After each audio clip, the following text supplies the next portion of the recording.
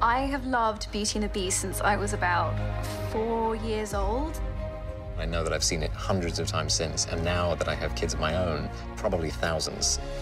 I just thought it was the most beautiful and perfect movie. The question becomes, why remake something that's perfect? Part of it was this great opportunity to tell it in a live-action, fully photoreal version and distinguish Belle again 25 years later as a 21st century heroine.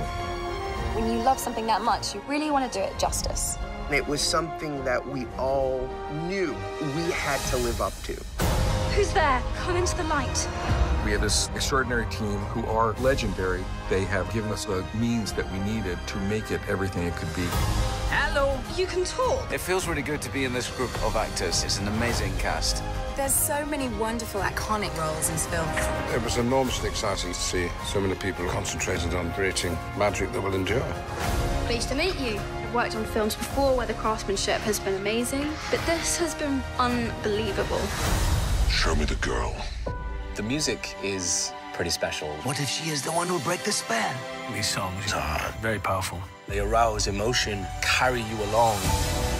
Think of the one thing you've always wanted. There's something about this story and the score that draws everybody in. Find it in your mind's eye and feel it in your heart. It will remind you of all the beauty of the original.